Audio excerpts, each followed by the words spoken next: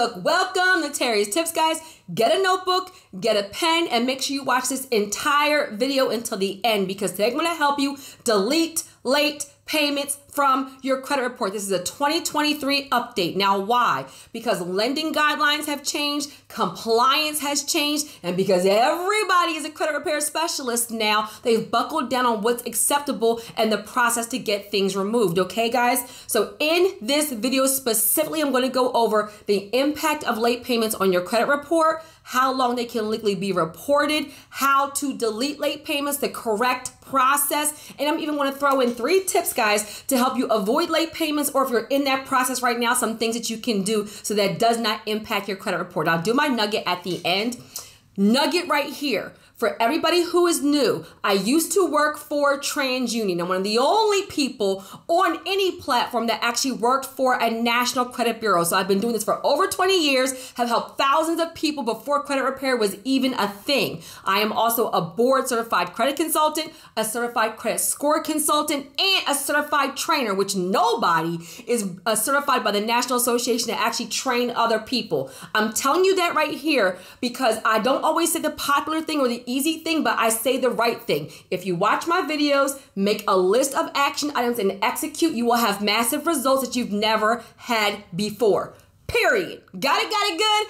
All right, so let's jump right in. So first, guys, one late payment, the impact of late payments on your credit report. One late payment can literally drop your score up to 100 points. Period. It is devastating to your credit report. Literally, it is stopping you from getting real estate financing. It is stopping you from getting business credit. It is stopping you from getting big money. It is even more detrimental, guys, than like a collection being added or even like a charge-off, because for a charge-off account, it was delinquent for a certain amount of time and then went to a charge-off status. Whereas though a current late payment on your current account, that means your open mortgage, your open credit card note, your open personal loan, your open credit card, your open student loans, one late payment can drop your score up to 100 points. So you want to avoid this at all costs. Period. Okay. Now, under the Fair Credit Reporting Act, the FCRA, a valid, listen to that word right there, a valid late payment can be reported for 7 years.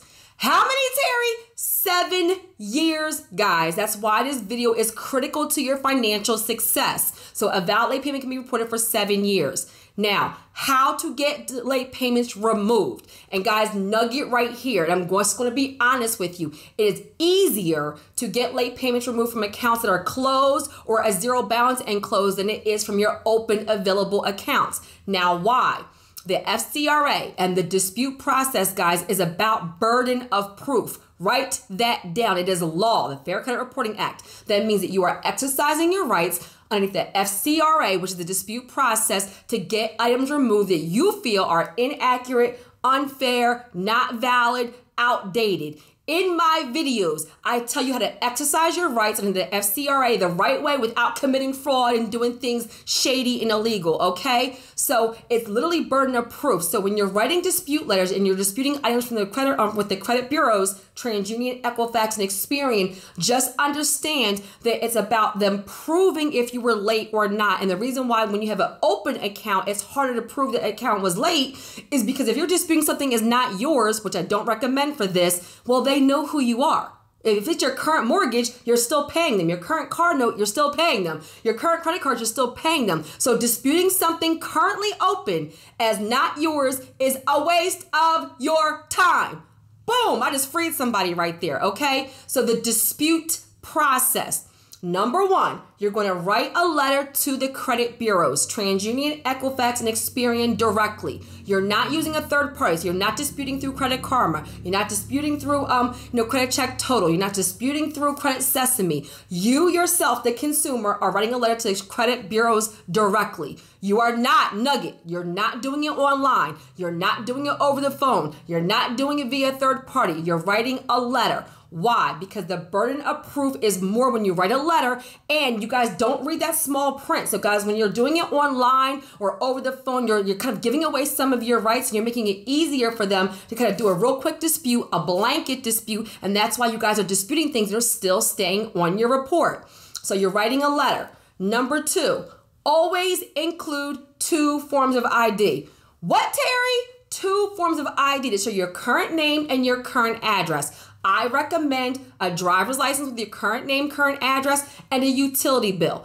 If your driver's license has an old address, do not send that because I'm going to talk about a personal sweep next, okay? So you want the name and address to match on both forms of ID. So if your driver's license does not have your current address, guys, not a big deal. Do 2 utility bills. Do water and cell phone. Do cable and electric. Just do 2 forms of ID that show your name and your current address. Guys, this video, I'm giving away information that people pay tons for, okay?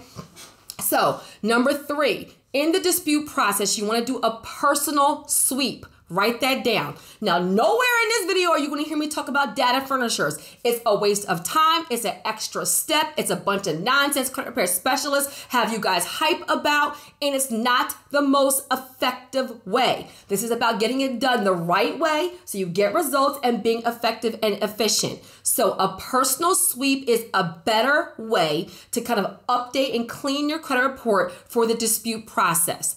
Nugget right here.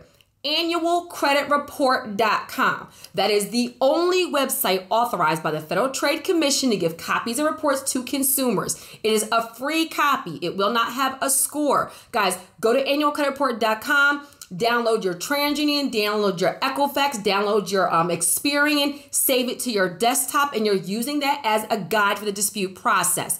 Why? You need that consumer disclosure copy that is going to be super comprehensive. It's going to have all the information that you need for your personal sweep. More information than any other credit site, period. Somebody say period, period. That's it, okay? So depending on when you're watching this video, guys, I want to go back in the description and also I'll pin the comments. Nugget, always check the description of my videos and the pinned comments for links, for trainings, for our email, how to contact me, any follow-up videos. I always put the information in the description of the video and in the pinned comment. So I will put the link for annualcreditreport.com. That copy is going to have all of your names, all of your AKAs, all of your phone numbers, all of your previous addresses, all of your employment information. For a personal sweep, I'm not going to deep dive in this video. If you need more help, guys, you can invest in my credit score training. I have a training for just updating your credit report, and one that also is a bundle that also does business credit. I will also link a video I recently did on how to increase your personal credit scores, okay? So guys, this personal sweep just means that you want your credit report to have your current name, your current address, your social and your date of birth, which is required, and that's it. No extra information, no previous addresses, no previous employers, not a bunch of phone numbers, not a bunch of names or AKAs or misspellings. Nugget right here. The less information on your credit report, the better. Why? What did I say a little while ago? It's about burden of proof. So the less information on your reports, the less they have to actually verify. I'm telling you what I know. I used to work for a bureau, okay? So that means, how do you do that? When you're writing a letter to the credit bureaus, you're going to give them proof of who you are, your current name, your current address, and you're going to tell them what to remove because it's inaccurate or outdated or not yours. Remove this address, remove this address, remove this employer, remove this phone number. You have to tell them specifically. You cannot say, hey, my name is Rebecca Smith and I want you to remove all my previous addresses and all of my employers. No, it's law, it's law, it's law. You must tell the bureaus exactly, remove this previous address, remove this employer. Here is proof of my current information. This information is inaccurate and outdated. Again, listen to my language, guys. It is your right underneath the Fair Credit Reporting Act to make sure that your credit report has current, accurate information. Nowhere did I say claim fraud. Nugget. Nowhere did I say claim fraud. You're committing fraud, claiming fraud by listening to these bogus credit repair people. So you're just saying, here's my current information, remove the inaccurate information. That's it, okay? That's a personal sweep. Now you can do this 2 ways, depending on your time frame, guys. You can either write the letter for the personal sweep, send that off, wait for it to come back verifying that all the information is clean, and then do your dispute, or you can. Somebody say can. You can do it in the same letter, meaning do the personal sweep information and then also do the dispute information, okay? Now, for the dispute information, whatever account it is, let's say it's Capital One, you're going to list the company name, Capital One, the company account number, and then what it is you're disputing. It was never late or a payment history is inaccurate. I recommend Payment history is inaccurate. Why? It makes them verify more than this account was never late. If you just say the account was never late, then guess what? All they have to prove is that you were late one time, and then boom, the dispute is done. You're not disputing it as not yours, because if it's an open available account, guys, they can still verify that it's yours. So if it's a closed account, that's something different. And again, this video is about late payments only, okay? Invest in my training, become part of our Patreon. If you want more hands-on, ongoing support with this process that can literally help you get 6 figures and more. Got it good? So company name, account number, and payment history is inaccurate or never late. Then you are sending it to the credit bureaus certified. Last step, sending it to the credit bureaus certified, guys, with your 2 forms of ID. So a letter, personal sweep, and account information. You can do it all on one letter, 2 forms of ID, sending it certified, guys. They have 30 days by law to verify the information. Now, the very last step, guys, is that wait for the results to come back. Critical. Some of y'all are applying for things you haven't even verified what the results were if your score is going to be updated. So when the results come back, write this down. It's either going to say updated, meaning maybe they removed the late payments. Maybe it was a 90-day late and they made it a 30-day late. Maybe you had 5 late payments, they updated to 3 late payments, but it's going to either say updated, and then you're going to need to check the account information to see what is the new update. Or it's going to say deleted. Sometimes in the dispute process, if the company does not respond at all, does not respond at time, or cannot meet the burden of proof, I'm teaching in this video, y'all, then sometimes they'll delete the entire account, which if it's an old account, closed and closed 0 balance and just had some late payments, it was actually hurting you more than helping you, then that may be actually a good thing. They just delete the whole entire account as opposed to just deleting the late payments, right? So it may say deleted, or it's going to say verified.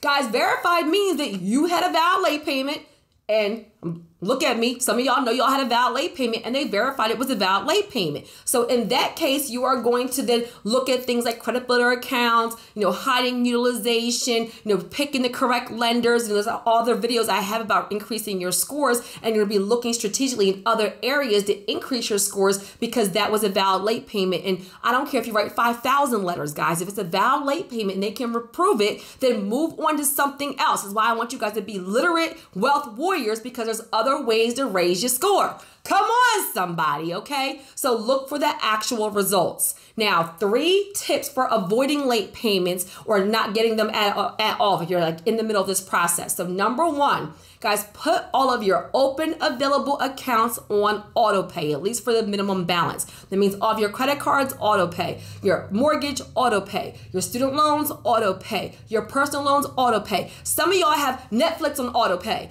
YouTube Prime on auto pay, your cell phone on auto pay, but those things are, guess what? Not on your credit report. So guys, a lot of times you have your car payment being late, which is going to impact your credit scores, help you. It's going to make you not qualify for real estate financing. It's going to deter you from getting business credit. But then your cell phone is always paid on time, but you can actually do a payment arrangement with your utilities, your cell phone, your car insurance. Listen. All I'm saying is be wise about knowing what's on your credit report and having those things on auto pay, and things that are not on your credit report. A lot of times if you're falling behind or you're going through financial distress, guys, there's levels to this, and I teach high level strategy and I teach leaders how to become multimillionaires, okay, with their personal and business credit.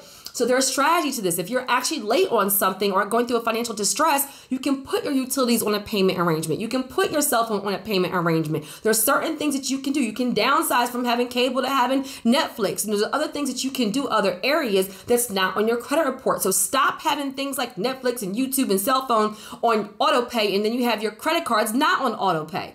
Guys, even nugget, if your credit card is a $25 minimum payment and you're late on that, why do you expect a lender to then give you a business credit card that's going to be $100 a month, or a mortgage that's going to be $1,000 a month, or a brand new car that's going to be $500 a month, when you're showing on your credit report that you were late on something that was $25 a month? Come on, somebody. I'm trying to free somebody in this video, okay? So, number 1, putting your bills on auto pay that are on your credit report, at least for the minimum amount. That way you never get a late payment. Number 2, remember, they can only legally report you late to the credit bureaus if you are 30 days late. So that means if you're going through a financial hardship and the bill is due on the 1st of the month, if you can squeeze in one more paycheck and pay it on the 15th, do that. Stop ignoring it. Because if you pay on the 15th, that means maybe you're late in their system. Maybe you get a late fee, but it's not late on on your credit report. I don't care if you pay on the 20th day. They can only legally report you late to the credit bureaus if you are 30 days late. So usually within 30 days, you have 1 or 2 paychecks. Guys, try to get that minimum payment in before 30 days late. That way it does not hit your credit report. And the third thing, guys, is pick up the phone. I cannot tell you how many times, guys, I'm a single mother of 3. I was in foster care. I was a teen mom. So before I was this person, I've been through financial hardship, which is why I teach the way I teach and I pour everything into you guys. That means I know what it feels like to say, hey, I can't pay my car note. Come on, somebody. And what they'll do is a lot of times they'll let you skip one car note through that 12-month time frame. Sometimes they'll put it at the end of the month. Sometimes they'll work on a payment arrangement where you can pay half and it won't hit your credit report. So before it goes super delinquent, hey, mortgage company, I'm going through a financial hardship. Can you work with me? Hey, car note people, I'm going through a financial hardship. Can you work with me? Hey, credit cards, I'm going through a financial hardship. Can you work with me? You'll be surprised how many times they'll move a payment, they'll let you skip a payment, they'll let you move a payment date. So work with your creditors, because guess what? They have a relationship with you and they want to get their money.